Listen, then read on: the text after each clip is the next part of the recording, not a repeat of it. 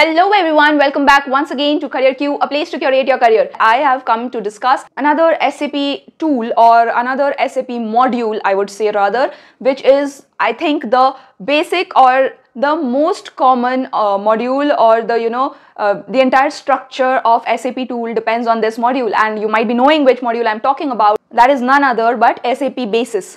Yes, SAP BASIS is the primary or the major component that is there within the SAP tool, and we will be trying to know more on what this SAP BASIS is and what what you need to do when you are thinking of going into SAP BASIS, or who should or who is or who can go into SAP BASIS.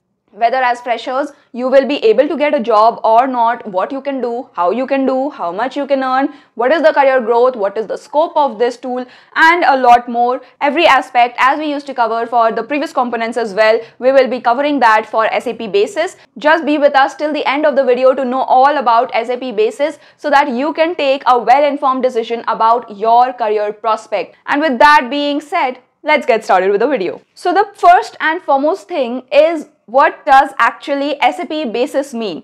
So BASIS is not one word, it is actually a shorter form for a much bigger name. The entire name of SAP BASIS is Business Application Software Integration Service. So yeah, that is what BASIS goes by. And I know that this might not have helped you, but yet if you want to make a career into it, then you should know what the name stands for, right? So what does this SAP BASIS do? It is actually known as one of the most critical components, and I've told you why, because the entire SAP tool relies on this thing. So it is a critical component and is responsible for the administration and the management of the SAP systems. Okay, so all the SAP systems that are running, that will be the SAP BASIS will be in the backend managing and administrating and managing the entire thing. So that is what SAP BASIS is.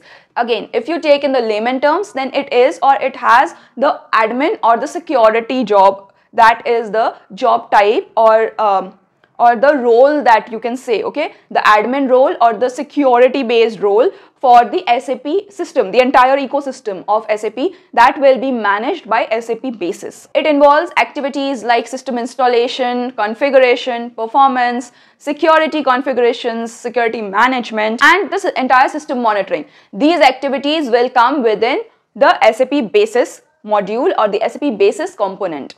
Additionally, it is not just about the system. So when we talk about the system, it is not just about managing the OS or managing the backup jobs and all of those things. Apart from that, SAP BASIS is also responsible for management of the databases. So yes, it is it includes everything. It includes the security side, it includes the network side, it includes the installation, it includes configuration, it includes performances, it includes databases. So, it is a huge environment or a huge module, and there are a lot of jobs. However, you can see that it is all admin based jobs, or jobs that do not require much coding. So yeah, that's a good news for you guys, that any of you who is not a coder or not so much of a coder and wants to make a career in the non-coding side of the IT sector, then SAP BASIS might be one of the tools that you can consider for your future. So the next fact is whether this has a growing market, whether it has scope in India, outside India, whether SAP BASIS has any scope. So let me tell you that, as we know from all the previous videos as well, that SAP itself has a lot of scope. Okay, so SAP BASIS being the core of SAP tool,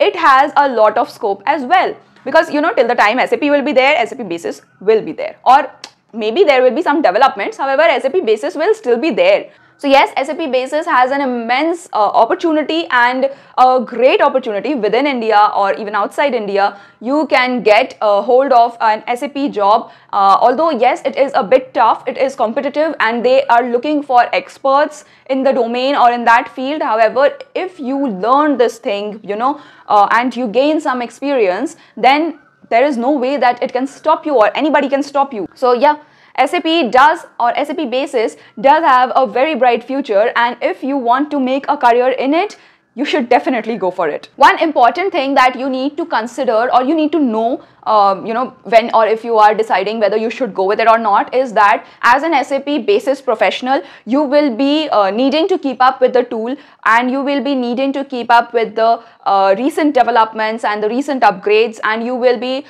needing to understand and study and keep on studying. Okay, so that is one thing. I know that there are several people who run away from studying. They are like, I know this thing, I will do this thing, that's it. So if you are that kind of a person who doesn't want to study and who doesn't want to keep up with the, or who can keep with the growing trends and growing upgrades, then this might not be the most correct tool for you. Why? Because SAP is every day, it is upgrading itself, it is making itself more and more mature, and since SAP tool itself is doing this, the core, that is SAP basis, that is also getting more and more mature, it is getting more upgrades every now and then. And as an SAP basis professional, you will be needing to keep up with all of those. Okay, what was there previously, what has changed, what is the benefit of it, why was it needed, when or how has the previous things gotten impacted, everything. You need to understand these things, and which is why you have to keep up with the growing trends and you have to keep studying about it. So it is a work in progress kind of a thing. So you need to keep up with the trends.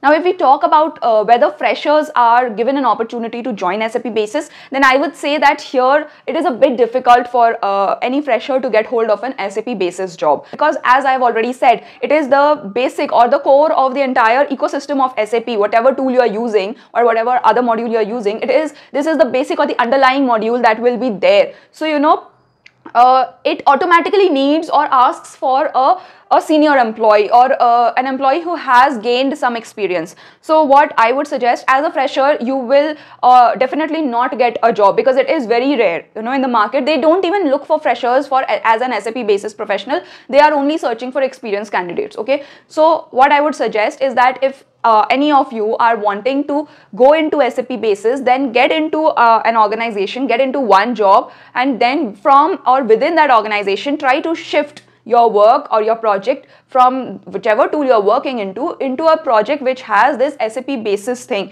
Try to learn more about it, try to take training videos and other things. And when I say take training videos, I am in no way saying go and fill some organization. Please don't do that. Please go and look out or search out for the free materials. There are ample of courses. Even if you feel or when you are in an organization, then you will be having some third-party learning platforms. Please utilize them to the best and learn more about this tool. Try to get into a project, or try to at least talk to seniors who are working as SAP basis professionals within your organization. In that way, you will be getting more and more knowledge and experience about how SAP professionals are working and what are they working on. So my whole point being that getting a job as a fresher into SAP basis is difficult, and you should be looking to get more knowledge and more experience first, and then trying on directly to hit an SAP basis professional job. So the next is, of course, the question that whether you need to do any certification. And to this particular module of SAP, I would say that yes, if you are someone who has been certified, then you will be looked upon as a much better candidate, because this is one of the core things. So if there is something, or there is a certification that attests or says that yes, this person has this kind of knowledge and he or she has completed the certification, then that will give, or that will be an added advantage to your profile, and it will actually boost your profile. So it is recommended that you actually go and take one of the certifications. So now we come on to the last segment, which is how much can you expect if you are joining in as an SAP basis professional. So we have talked about the career aspect and how you can get into, what you need to do, and a lot more. Now is the time to know that if you take that much of pain and you get into or become an SAP basis professional, then how much is it that you're going to earn? So the salary of an SAP basis professional goes as follows. As an entry-level candidate, that is a person who has 0 to 2 years of experience, however that they do not hire any of these people, but still there is a salary range that they have kept, and the market, that the salary range that these people get is somewhere in between 4 to 8 LPA, which is not bad. There are some tools that give only 3 to 5 LPA, and this itself as a fresher, if you are luckiest of the lucky enough, then you will be getting somewhere in between 4 to 8 LPA. You never know. But this is a bit difficult, as I've already discussed in the video. So going forward, if you are a mid-level employee with say 2 to 5 years of experience, then your salary can be anywhere around 8 to 15 LPA.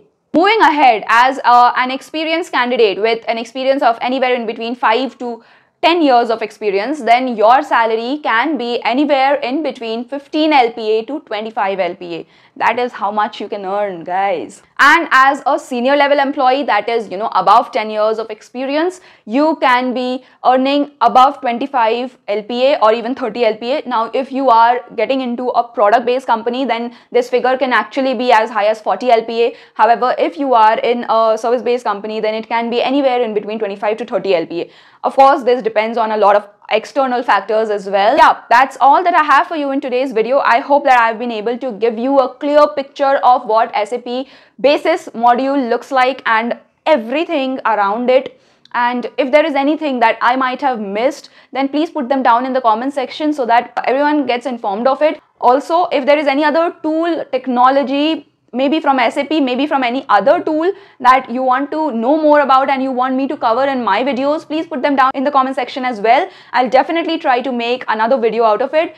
And if you like the video, don't forget to hit the like button and also subscribe to the channel. I'll come again tomorrow with another new video. Till then, stay tuned to CareerQ. Thanks for watching. Take care. Bye.